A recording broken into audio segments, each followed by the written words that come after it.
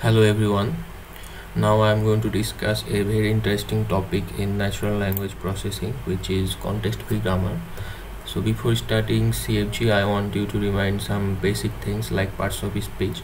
So we all know that we have 8 parts of speech in English language, like nouns, verbs, adjectives, and here you see the determiners. Determiners is the modifiers for nouns.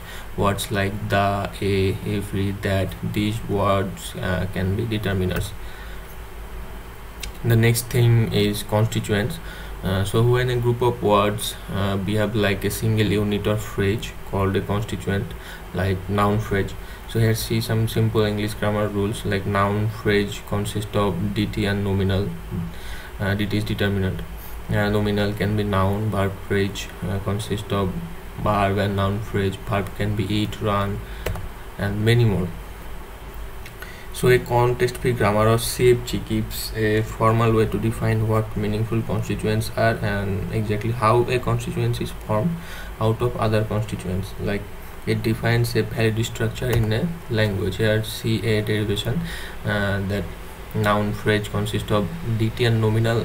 DT can be the, nominal can be noun, and noun can be man. So it forms a sentence, the man. But if a noun phrase starts with verb and nominal, it violates the English grammar rule, so it's not gives a valid structure for English language. But if verb phrase starts with verb and noun phrase, then it's okay. It's not violating the rule of English grammar. So a context-free grammar is a formal grammar which is used to generate all possible strings in a given formal language, and context-free grammar can be defined by 4 elements like n, sigma, r, and s, where n is the finite set of non-terminal symbols and sigma is the finite set of terminal symbols. Sometimes we call it lexicons, and r is the set of production rules where each a goes to beta, where a in the in the left hand side of the rule, this a always must be non-terminals, and this beta can be sigma or n. Means this beta can be non-terminals or terminals, or the combination of terminals and non-terminals, and s is the start symbol. So let's see here a example of context-free grammar. So we have non-terminals like s, np, vp, pp, dt, and many more. S is the start symbol, and terminals are slaves, man, woman, and we have some production rules that like vp goes to vt, np, vp goes to vp, pp. So with this production rules and set of terminals and non-terminals, can we define a sentence? Let's see.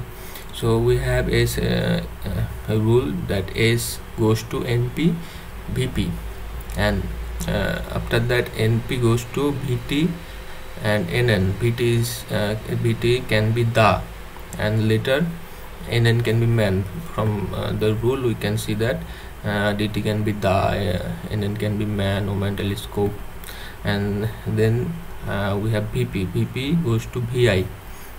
Let's see the rule here. vp goes to vi, and vi can be sleep. So finally we have the sentence the man sleeps. We got this sentence from this production rules and set of terminals and non-terminals given for a formal language. And one thing I forgot here, that this right hand side of the rules can be epsilon, which means is the empty sequence of string. That means in the right hand side we can have nothing, or epsilon. It means the termination of the rule.